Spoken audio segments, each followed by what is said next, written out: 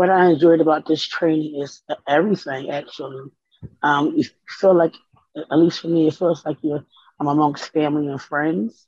It didn't feel like a training. Mm. Um, it was the process itself was helpful for me personally, teaching me how to be not only patient with other people, but patient with myself, giving myself some grace. Like Sarika said, I'm trained in two ways. I'm trained to be a listener, but I'm also trained to be a talker. So I'm going to be trying to take this skill and transfer it into my writing. I talk a lot and I write a lot.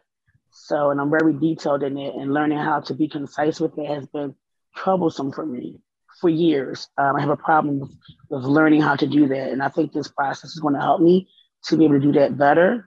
I'm also very interested in being a part of, incorporating this into all the care industries. I think healthcare, social services, human services, um, behavioral health can benefit from this process because every last one of those industries requires you to not only be empathetic, but to be a great listener because you have to connect people to resources. You have to pay attention to get the whole aspect and picture of a person's problem. So I think